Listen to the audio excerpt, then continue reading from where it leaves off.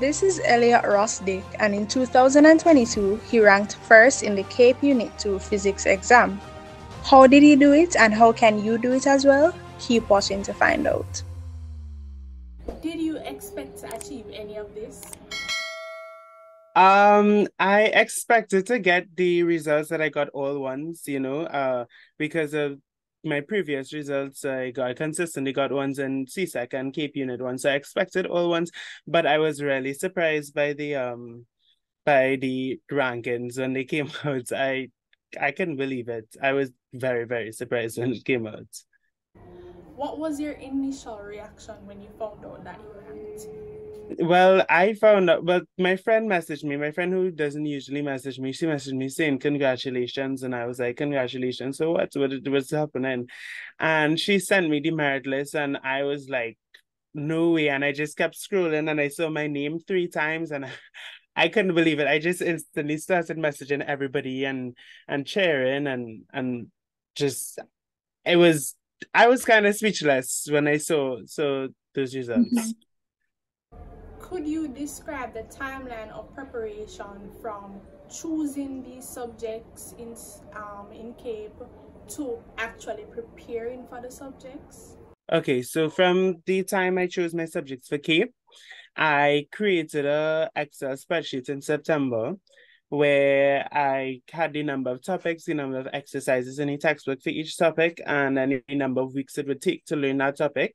And I started learning it on my own. I started making my own notes from, say, September to December, maybe over into January. So for pure applied and physics, I think I made my own notes for pure going along with the textbook. I made my notes for physics going along with the textbook as well. And then for applied unit 1, I did a course online on statistics because unit 1 is essentially statistics. And then after that, when I finished learning, I started doing past papers. I had all my notes down and I'm a kinesthetic learner, so I am very good at remembering things that I write down. And so as soon as I finished doing that, I started doing past papers and started looking at where the holes are in what I've learned, where I don't really understand. If I don't understand the topic, I go back into the textbook and do exercises on it. And then after that, well, by the time the exams come around, say maybe mock exams in April, I would have been able to do past papers every few days. I able to knock out maybe 3 or 4 past papers for each subject, or 2 or 3 past papers for each subject. And then after mock exams is when I would start paper ones, because that's at the end of the examination period. So how do you prepare for tests and internal exams? Well, actually, I never really used to study for internal exams unless it was an SVA. Otherwise, I would continue preparing for CAPE, but as I continue preparing for CAPE, as I continue writing those notes and that kind of stuff, I mean, that's kind of studying for me. Rewriting notes, rereading notes, doing practice questions, that's studying. So all of those internal exams were just a form of practice. They weren't really exams to me. Throughout all of this, how did you stay motivated? How did I say motivate? That's a good question. But the for CAPE especially, I stayed motivated to do those math subjects because I really love math. So my passion for the subject kind of drove me to want to learn more and want to do well. However, Caribbean studies and communication studies were definitely a challenge. So I think for those subjects, I just had to dig deep, and the drive to want to do well, the drive to want to get that one, and the drive to want to achieve is what really drove me for those subjects that I had challenges with. So eventually it was just about building discipline for, even like when I didn't want to do something, I knew that I had to do it since I wanted to achieve.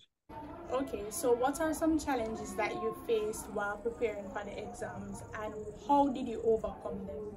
The biggest challenge for me were those Caribbean studies and communication studies. And I had to overcome it by taking a step back. I was usually very good at school, very good at subjects, and those were the first subjects that challenged me and the first subjects that I was not getting the grades that I wanted in. And so I kind of had to take a step back, humble myself, and say, you know what, I need to go back, relearn things, and take it step by step. So eventually it was about me learning how to write the essays again. I had to, and I'm a very logical person, so I had to develop a process and a plan for how to write the essays, um for how to plan it. And I just kept planning essays over and over until I felt comfortable. So when I got a challenge with any subject, it was about taking a step back, finding a logical process, and finding something that suits me. And yeah, that was really the biggest challenge that I have. Any other time I didn't really want to do work, like when burnout was hitting, I probably would say that I just, you know, do less work, get the rest that I need, and when I'm ready to do work and work on paper ones, because those are much easier. And it was really about paying attention to how I'm feeling with burnout. I paced myself. So I only started doing heavy past papers closer to the exam, those 3 and 4 past papers a day kind of thing. That was way closer to the exam, and that was the final sprint. But before that, I was really taking my time going through the papers, and really just taking my time because I didn't want to burn out myself. How do you balance school, a social life, extracurricular activities, and community service? Well, actually, I have been in many extracurriculars since I was very young. So I did drama, I did dance, I did music, I did community service, social justice work. I was deputy head boy in QRC, planting security in music and that kind of stuff. And it was always about work comes first. If I have an assignment, there was as soon as I could get the assignment done, I have to get the assignment done. There was no delay. And so once I developed that discipline of work comes first, plan out everything, make sure I have time to do everything that I need, it was easy to do things after that. Because and well, I was very lucky for COVID when CAPE exams came around, because I couldn't do anything else but work. I was home. So I didn't really have to balance CAPE and exams. The only time I really had to do that was coming down to the end, when exams were coming around, things were starting to open back up, and I was starting to get back into things and performing and that kind of stuff again. But by that time I was already ready for the exams. So there was no worry about needing to continue to study while I was doing those other things. I was ready. So I didn't really have to balance that much because of COVID, but when I did have to balance, it was do it as soon as you get it. Why did you choose to study these subjects that you did? I chose math and physics because that is my favorite thing to do. Well, it was my favorite thing to do in school. I wanted to do engineering before, but when I did add maths for CSEC and I had to do the papers, and the paper twos, and the questions were really challenging me.